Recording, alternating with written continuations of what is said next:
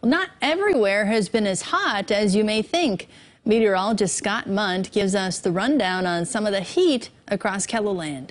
It's been a hot summer in KELOLAND with many warming to the 90s for highs. In fact, we've had numerous locations that surpass their average for the number of days of at least 90-degree heat. Here's where we stand so far.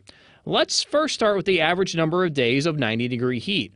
For many, it's in the 20 to 40-degree range. Pierre and Winter are exceptions with the number of days in the 40s, while eastern South Dakota and western Minnesota have days of 90-degree heat that averages in the teens.